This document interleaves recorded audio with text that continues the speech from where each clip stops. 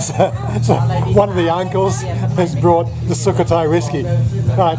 Now, have you ever seen whiskey served up to you in a plastic bag? Crazy stuff. This is 120% proof, they say. It's a rice whiskey. It's pure methanol, I'm sure. That's part of the game.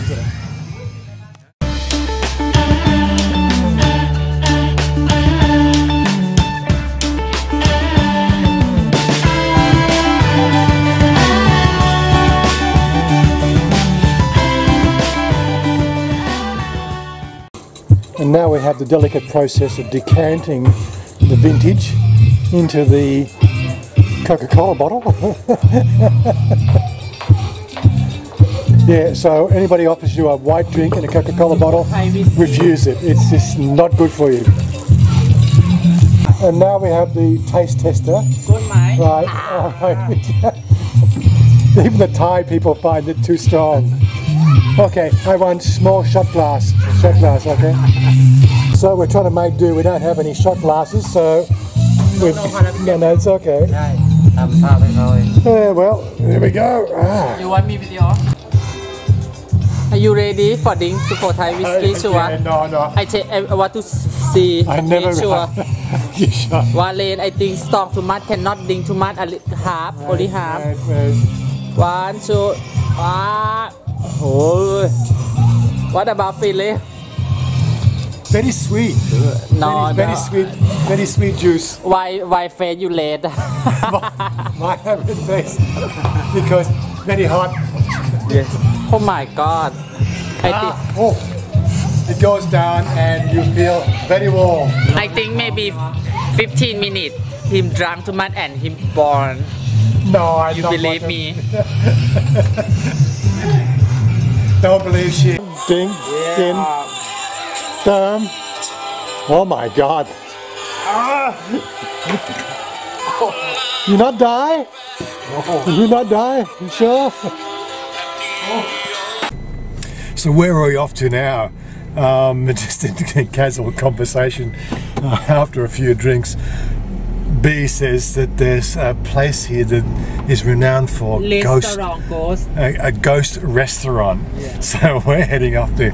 Now I have no idea how this is going to pan out in the whole genre of timeline. I don't like to make the videos anything longer than 15 minutes. But just to tell you first, I don't know open. Yeah, you don't know, I know. I mean, nobody know. Anyway, so this could be the second video of the series, so I don't know. It could be still the first, I don't know. Just have to bear with us if it's a second one, then sorry it takes so long, blah blah blah. Anyway, so we're going to go up and check this restaurant, which is supposed to be haunted, and see if we can catch some ghosts. Okay, darling, I think we go ghost hunting now. Yeah. Okay. You sure? You want to go? Oh my God. Oh my God, look. Ghost hunting. Very scary. Good for Halloween. What you can eat? You can eat ghost. You want to eat ghost? You okay, darling? You scared? Oh, too much. You scared? You sure? You scared? Yeah. Ghost hunting. Come now. What? Go. What? Crazy stuff. Oh my God. I'm hungry now. Ghost hunting restaurant. Yeah. Again, shake hand. Oh, crazy. So this is just restaurant for ghost hunting restaurant. Thailand ghost everywhere. Oh my God. I can. What you look at? What you see? So very scary ghost. You sure? Yeah. Why you think scary? You can see. What about you? What about feel Looks like paper mache to me, but มากเลยครับ รู้สึกไงบ้างคะ น่ากลัวมาก What เลย about นะ feel โอ้ขี้จะแตกเยี่ยวจะแตกอยู่แล้ว ชัวร์พูดสิเขาอ่านเยอะ looks like paper mache to me. รู้สึกไงบ้างคะมาเล่น Oh, somebody just dropped the insides. Okay, so the pair of lungs and some small intestines. Yes, very macabre. But hey, this is Thailand. What do you ใจเขา expect? เลย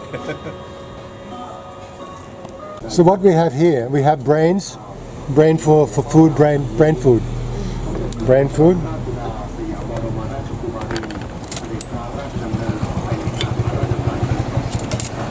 I still haven't got over this fascination with ghosts here in Thailand. So seriously, for somebody who's obviously practiced in the occult for 30 odd years and sort of seen some really interesting and wonderful stuff. This fascination with ghosts here in Thailand still is quite beyond what I've really experienced. Well, I have to say that it's an interesting place to visit. As for the menu, well, what B is ordered here, I can't really rave about it. There's some of the rice soup, which looks like brains, so it's a bit bland. The pork seems to be quite nice. The chicken's a bit bland. 30 บาท Yeah, 20 baht. So it's not one of those sort of restaurants you would recommend to travellers to Thailand, but definitely if you have a tinge of occult flavouring, it's definitely something that you might want to check out. I'll try to put a pin down below in the description box down there and on the website so that you have an idea where this place is. Yeah, look, they've spent a lot of time putting together the paraphernalia to make this thing here look a bit creepy, and it definitely does look creepy. There's no doubt about that. But this is something you have to get used to in Thailand. The way that they look at the whole spiritual side of death and everything else is something that I've found quite pronounced in their culture. But anyway, like getting back to the whole Si Samrong and the nightlife sort of aspect to Saturday night. This is like right now it's 10 minutes past 8. Yeah. I'm making a video, darling. So this is 10 minutes past 8 in the evening on a Saturday night. This is Si Samrong, right? And this is traffic. Oh my God, the traffic is so bad, I tell you. But I must admit, it's a definite different pace to the hustle and bustle of Bangkok. And that would appeal to a lot of people, I'm sure, that want to escape from that sort of lifestyle. What you talk about tomorrow? What? This is video number 2, I think now. Yeah, number 2. Yeah. Back to the 7-Eleven. 7-Eleven has become I think a ritual in itself for Thai people. What are you looking for, darling? Fry or for can matter. You want this I can never work out what they're trying to buy. That's the story. Be looking at junk food. Kanom. Be he want kanom. No. What you want? Kanom? No, just for. I'm here.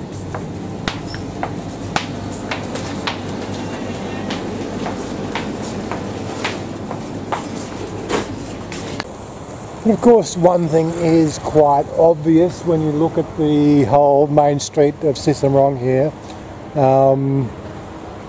Unlike Bangkok, things are shut down at quarter past 8.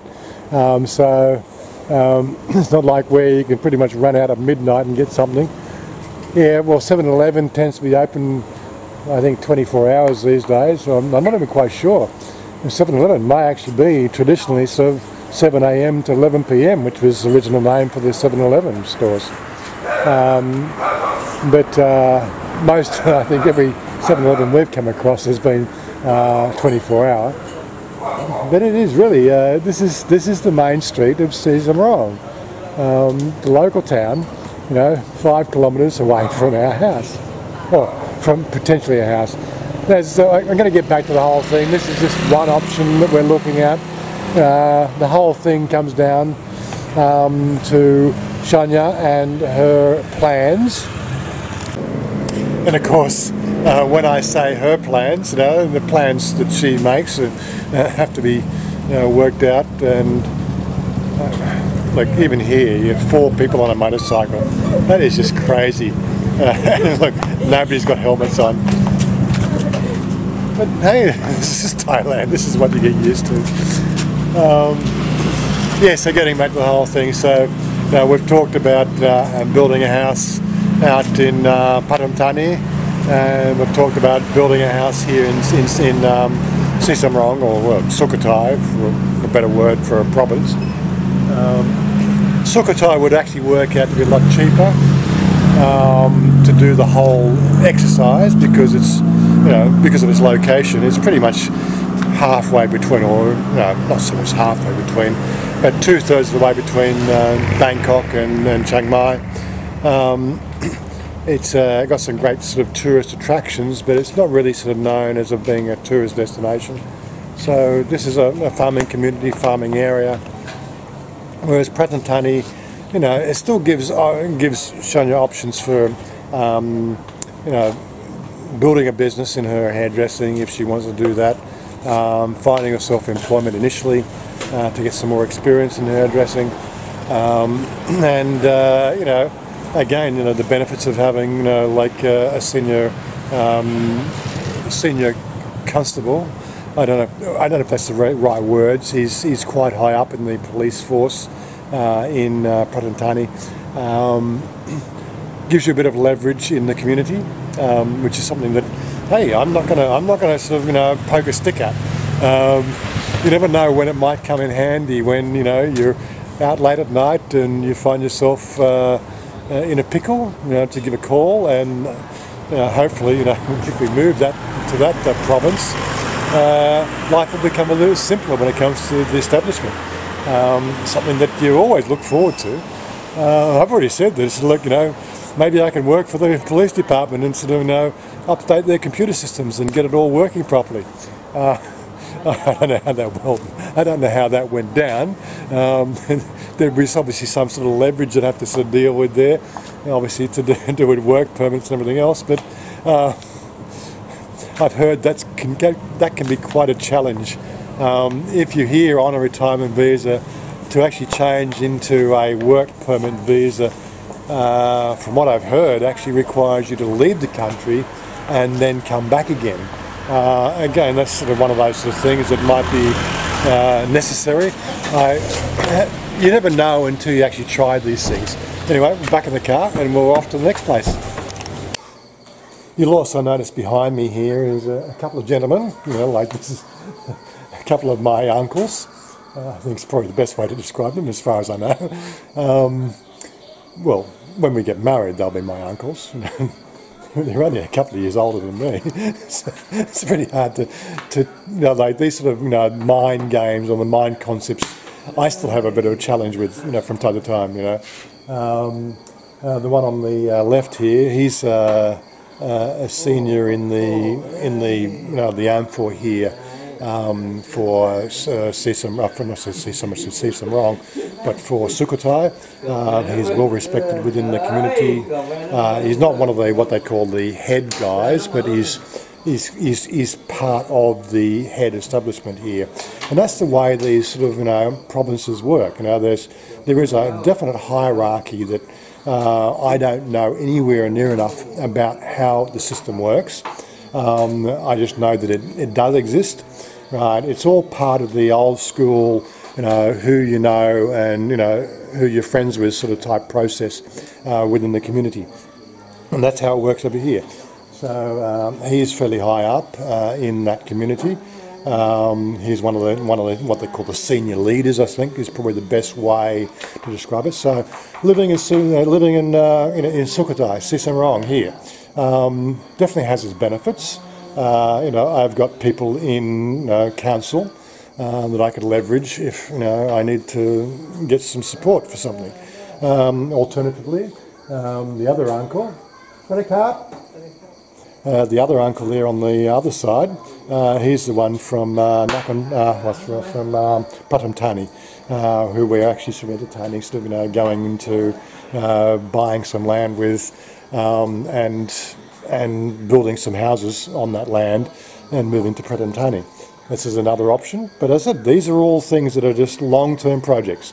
Nothing happens overnight here in Thailand.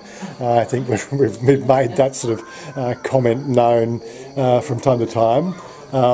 If you're coming out from Western culture and you're sort of plugging into Thai culture, it's just something you're going to have to get used to. You're going to have to learn the ropes. You're going to have to learn a bit of the language. You're going to have to learn a bit of this and a bit of that. This is all part of the way, part of the requirement for fitting into an established system. Don't forget, this is Thailand. This is a culture that, if you're an Australian, you probably don't have an understanding of culture. We have, 200 odd years of history, as convicts coming out, in the First Fleet. Here in Thailand, we've got over 1,000 years of history. And it's a very well established history. I don't know anywhere near enough about how the whole system works. I make an effort to where I can to find out more and more about it. But this is where I find Google is my friend, because trying to read some of these Thai websites is near impossible if you don't know how to read Thai or even how to interpret the Thai. But anyway, this is what we do. This is part of integrating into the Thailand sort of culture. Anyway, I hope you enjoyed that little bit with the restaurant. That was something that was a little bit impromptu. I'll wait for Thailand. Well, I'll wait for Chanya to come down, and we'll sign off on this one as well. And then tomorrow we've got the wedding. What you doing, darling? Oh, you have clothes on. Yes, I just. Everything for tomorrow. You have, okay, sis, my clothes, yes, everything, your dress, good. Why you have TV? Clothes here. What? The one is you. Alright, so it's only 9:15, so it's still early in the evening. What's this, darling? In the shop, I take goat. Hair goat. Hot video. Couldn't ding dong. Thai TV has always surprised me. And then, like American TV, it seems to be very violent with guns and things like that. Of course, not really understanding the language. I really don't know what they're talking about, but again, it's part of the way life is here in Thailand. No. Well, you want to change now? Well, you want to change? You want to go say? No, everybody wants to see. Video. Anyway, darling, it's time for us to go and close this video. Okay, wait. Fine. She likes to push me around a bit. Anyway, so it's good night from me, and it's good night from her. Yep? Yeah. And the next video will be the weddings tomorrow, so... You looking forward to the wedding? I'm so full to Mars. Anyway, we'll catch up with you later, guys. Catch you around again. Thank for enjoy video, me and him. She just stood on my toe. Oh my God. Thank you for enjoy video. And I hope people come see me all the time. Right. Yeah, when they come over from overseas, when they come over, I'm sure they come to see you, darling. They don't come to see me. Really? I'm sure. Anyway, bye for now.